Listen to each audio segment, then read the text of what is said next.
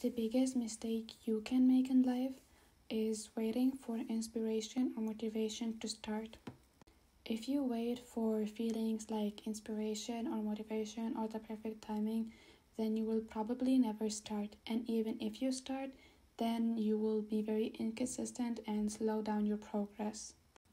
You have to do the thing even if you do not feel inspired or if you don't feel like it. This is the only way you can make progress and move forward. I used to wait for inspiration or ideas to start a new painting or a sketch, but now I start even if I don't have any idea what I want to draw. And in most cases, I have more ideas after I start than before. You already know what you have to do. You don't need to already have figured it out. Just start and show up every day and more ideas will come your way. And this applies to everything that you want to do in life. So in 2024,